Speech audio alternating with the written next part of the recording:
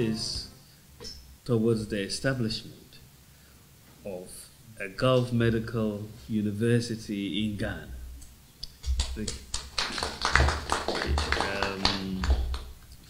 It is really most welcome that we will be able to establish a medical university that will be able to train people at different levels and fill in a gap that we have in Ghana as far as our medical doctors and so on are concerned.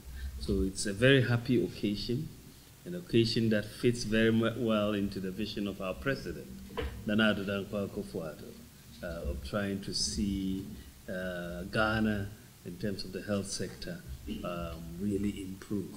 And I think that this MOU, which is towards the establishment of this Gulf Medical University, is very, very important in that direction. And I know that land has already been identified, and the government is willing to do what it is going to take. The building is about 5 to 8 years, I hear, to finish everything. But we are in a hurry, so let's see how we can progress it. But these are my initial remarks, just to thank you and to thank all the people who have worked very hard to bring this. It's a demonstration also of confidence in Ghana, and we are very, very appreciative of that. And we want to assure you that government is going to be very supportive of this effort so that we can train more doctors and to work in Ghana and provide services across the sub-region.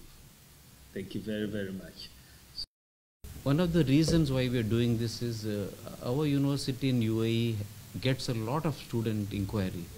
We have just 400 admissions every year, but we get approximately 6,000 to 7,000 serious applications. So we want to have a branch outside UAE, maybe divert students here, foreign students here. And we are well experienced and well known in the region in this field of medical education and healthcare. So we are very confident, and according to us, I have to proudly tell you, from the research done by our team in Africa, we have been to all countries: Nigeria, Egypt, Ghana, South Africa, Nairobi, Kenya, Tanzania, Mozambique, Cameroon. Ghana is the best country to do business. So we chose Ghana. We have been behind this for many years now. So we are happy to do this, and what you can expect from us is a lot of investments, something to the tune of $500–600 million in phases, employment for 3,000 people, high-end. I'm talking about doctors, technicians, such people. And our contribution in a small way will help the country's economy. There will be multiple effects. For example, every year when you announce your budget, you always say a priority given to healthcare, education. So in a small way, a private sector, we too will contribute to this.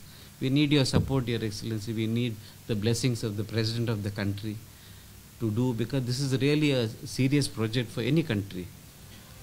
So I wish to thank you all once again, and I assure you we'll do our best to make it a huge success. Thank you.